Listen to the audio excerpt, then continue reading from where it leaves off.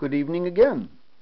This is middle-aged cartoonist Ken Bailey, hard at work on his flagship character, the mighty EnergyGirl. After a hard day in the real world, we're into some escapism here with our favorite 50-year-old female superhero, EnergyGirl.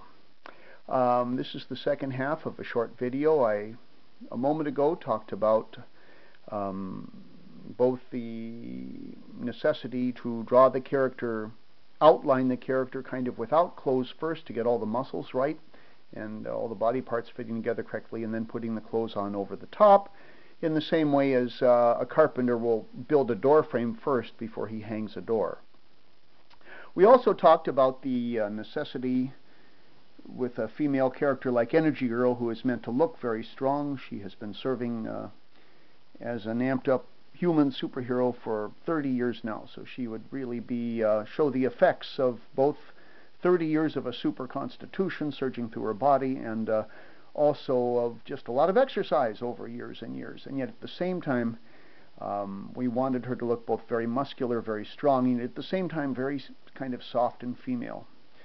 So besides the obvious female hourglass shape, we work very hard on, even with the muscles, the bulging biceps, for example. We want them to look kind of soft, not exactly like a man's muscles would look. And I try very hard to kind of get that down, the idea that you see both great strength and yet softness in the same picture. Of course, when she's screaming in anger, it's a little hard to talk about that, but again, this is just a moment.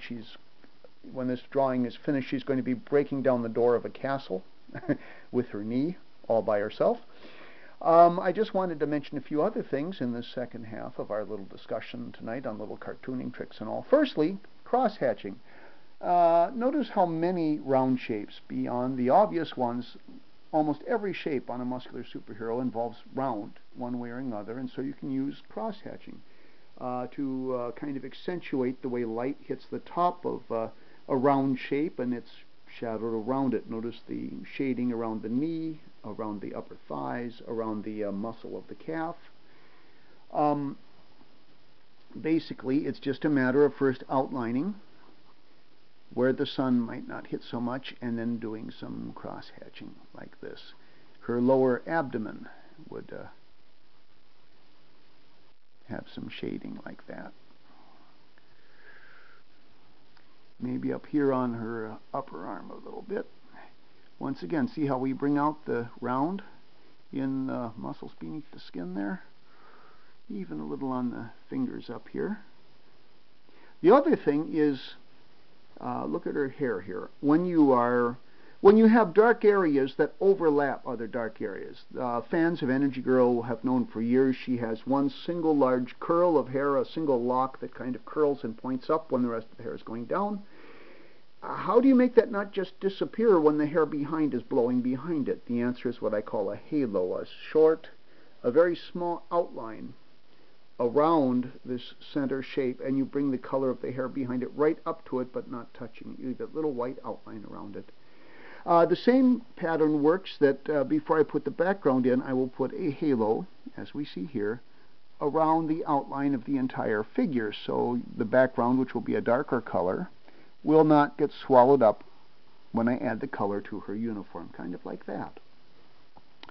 Cross-hatching is a great way to do female hair too, because you can cross-hatching normally by its name, you go across, you go one direction and then cross it at a right angle, but with hair you can just kind of bend with the way the hair would, so it's not exactly meant to indicate every single lock of hair, but it does give an interesting effect.